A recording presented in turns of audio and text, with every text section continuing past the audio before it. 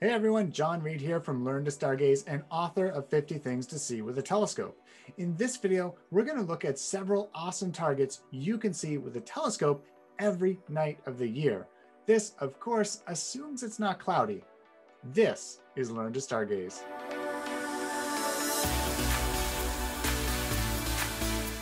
So before we get into the list of targets, we need to understand why some targets in space are seasonal and some are always visible. And this has everything to do with where you live on Earth. Now, it's important to note that this does not have anything to do with where you live east or west. It only has to do with how far north or south you are from the equator. So as a quick example, I live in Halifax, Nova Scotia, Canada, which is exactly as far north as Newport, Oregon.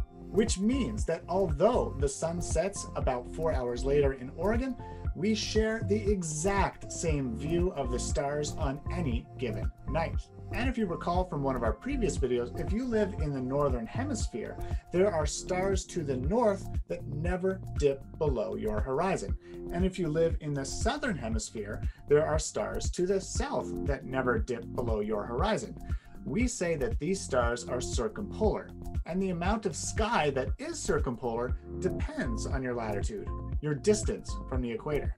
So how do you know how much of your sky is circumpolar? Well, starting from the North Star, it's an amount of sky equal to your latitude. So if you're here at the North Pole, the North Star is directly overhead, and your entire sky is circumpolar. No stars rise or set, they just spin around you. And if you're standing here on the equator at 0 degrees latitude, the North Star is near the horizon, and none of the sky is circumpolar. But let's say you're in San Francisco right here at about 37 degrees latitude, then the 37 degrees surrounding the North Star is circumpolar. And you can easily measure angular distance in the night sky using your fist at arm's length. Your fist is equal to about 10 degrees of sky. So at this point, I hope you're getting the idea that although this video is about stuff you can see all year, that's going to mean something slightly different depending on how far you are from the equator. That said, objects that are almost circumpolar for you can generally be viewed at some point during the night. This is because they're only below the horizon for a few hours or so. You can see this if you point your camera to the north and take a long exposure photograph for, let's say, 10, 20, or 30 minutes. You can see those star trails rising from the horizon. Those are obviously stars that were below the horizon when you started taking the photo. Anyway, for the purpose of this video, I'm going to choose objects in the northern hemisphere that are completely circumpolar for most people living in the United States, Europe, South Korea, and Japan, and of course all those living anywhere north of those places, like, well, Canada. And if you live closer to the equator, you'll probably be able to see these objects at some point during the night. You just might need to wait until the object is high enough above your horizon. So there are two bright star patterns that are circumpolar for most people in the northern hemisphere, and that's the Big Dipper and Cassiopeia. These are on opposite sides of the North Star, so if one of these is high in the sky, the other is low, and so on. I always use the Big Dipper and Cassiopeia as a guide to find the circumpolar deep sky objects. So first, my favorite year-round target, and that's NGC 457. Now I check on this cluster almost every time I'm stargazing. It's especially impressive to those who are new to stargazing because it gives them an immediate taste for the beauty of open star clusters. And the reaction I get from showing this cluster to people is on par with showing people Saturn. Their response is typically, wow, wow, wow, wow, I totally see it. This cluster can be found in any telescope and generally in any skies, no matter how light polluted. It often goes by the name the Dragonfly or the Owl cluster, but also by the name the ET cluster from the Steven Spielberg movie, E.T.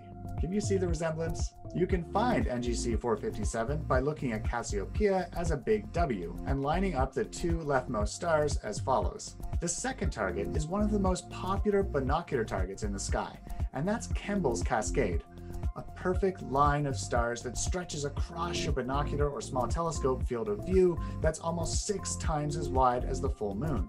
Now, the way to view this cascade of stars in a telescope is to start at one end and pan down to the other, appreciating the beauty and subtle variation in color of each of the stars.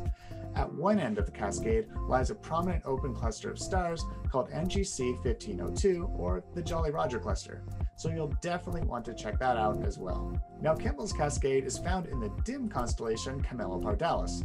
To find it, use Cassiopeia as a guide and move clockwise around the North Star about the length of Cassiopeia. Now, the cascade cannot be seen with the naked eye, so you'll need to point your telescope, binoculars, or finder at just the right spot. That said, because this object is large, it's not that difficult to find. This is the swimming alligator, or NGC 7160. Now, I'm not sure what it is that makes students like this one so much. I mean, basically, it's two bright stars with a little tail of stars trailing off behind it. But for whatever reason, it makes people smile. To find the swimming alligator cluster, look counterclockwise from Cassiopeia to find this square of stars in the constellation Cepheus. By looking around inside the square, you'll find this cluster without much difficulty. However, it may require adding a higher powered eyepiece to optimize the view. These are galaxies M81 and M82. Now, for whatever reason, I've always found these galaxies to be the easiest galaxies to find in the entire sky. I even find them faster than I find Andromeda. All I do is line up these two stars here in the Big Dipper and double the distance. If I point my finder at this exact spot, I can almost guarantee these galaxies will appear in the eyepiece, even from the city.